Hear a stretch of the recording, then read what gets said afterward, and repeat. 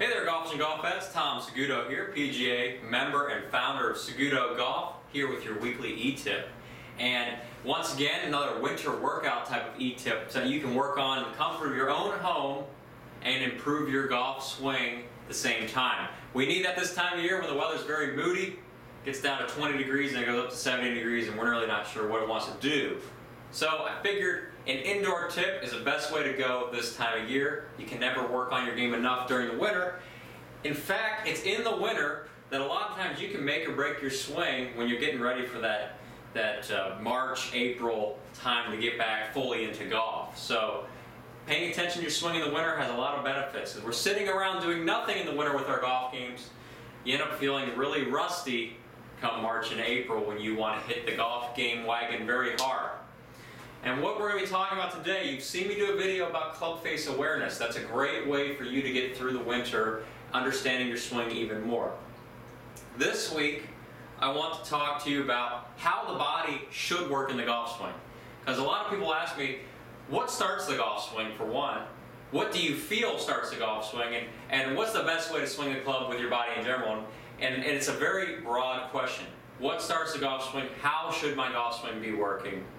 And the winter is a great way to find out, because what is driving your golf swing can sometimes be the reason you either have a swing flaw or you feel like you're out of sequence all the time. Your body's not synchronized with your arms, or the club is just going all over the place. You don't feel good. It doesn't feel right to you. So this episode will be exclusively on sequencing, how the body works, how the club head moves as you swing the club.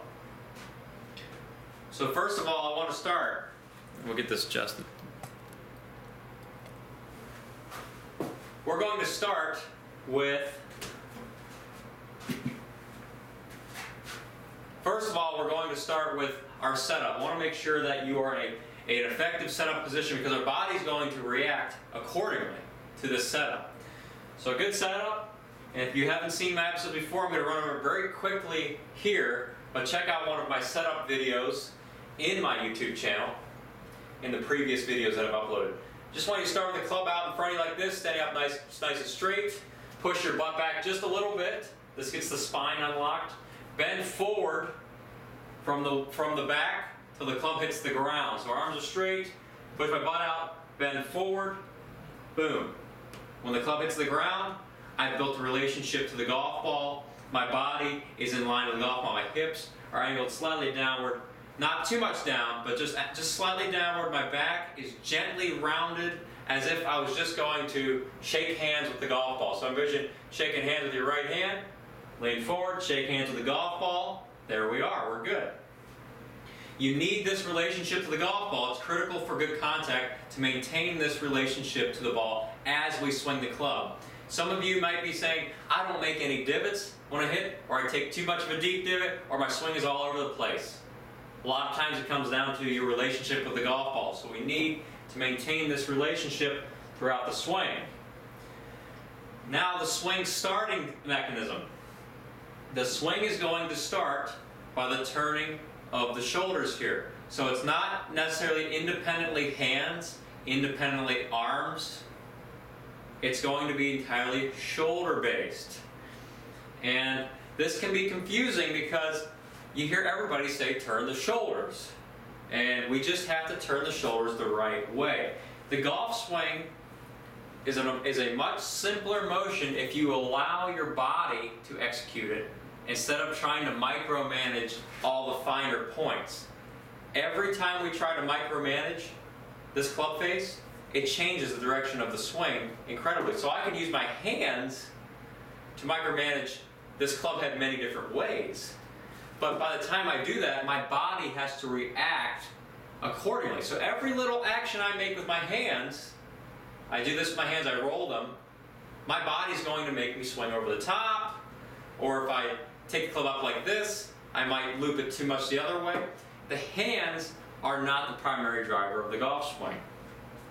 Neither are the arms, because if I just swing my arms, my body is stationary. My body does not react. I have no chance to create a smooth swinging motion. And a lot of times we get stuck.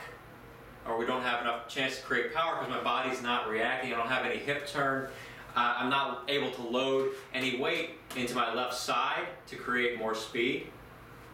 The best golfers, you watch them, very dynamic swing motion. This is why this episode is so important. So we've established a relationship to the ball.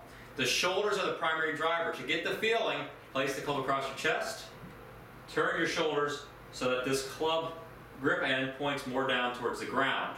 Not level, but down here towards the ground. You might feel like you're turning your shoulders down. And this is a good thing. As I turn my shoulder downward, which is keeping me, by the way, if you look at the angle here of my back, I'm maintaining the same angle to the ground as I turn my shoulders. And as I do that, it engages the entire body. So simply by maintaining your angle to the ground and turning the shoulders around this, your body reacts accordingly. My hips turn, my weight stays over my left side. I'm not trying to shift anything.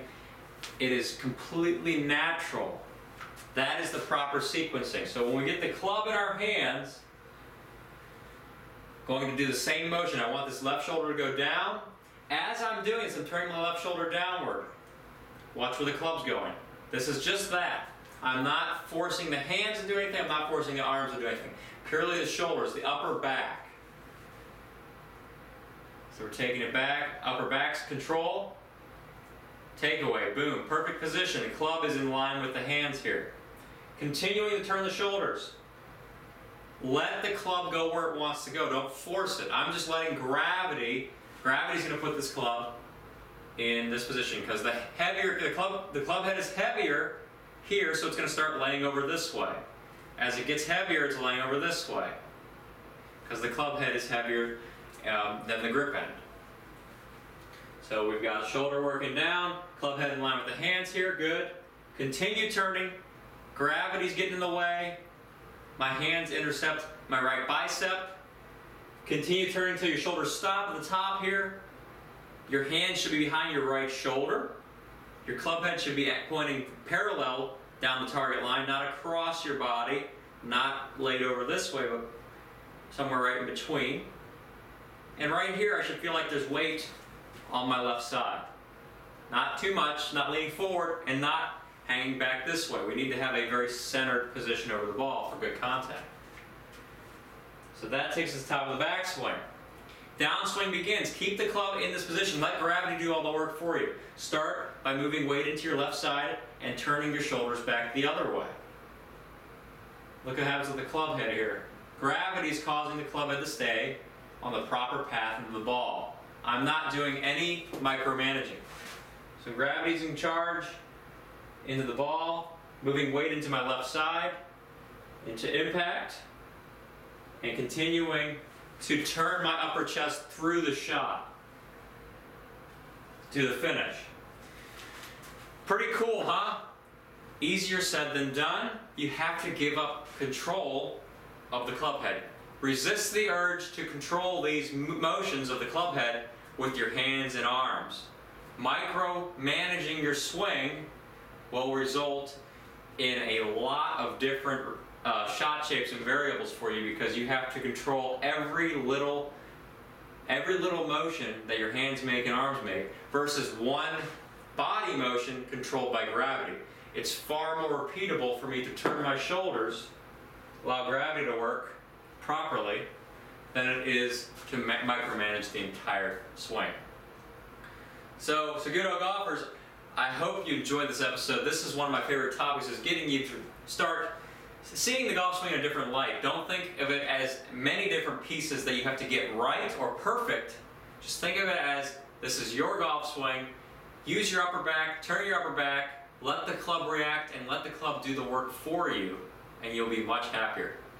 So, Tom Saguto here, PGA member, founder of SagutoGolf, helping you to make the most out of the game you love. Have an awesome week, and I'll see you on the range. Stay warm out there.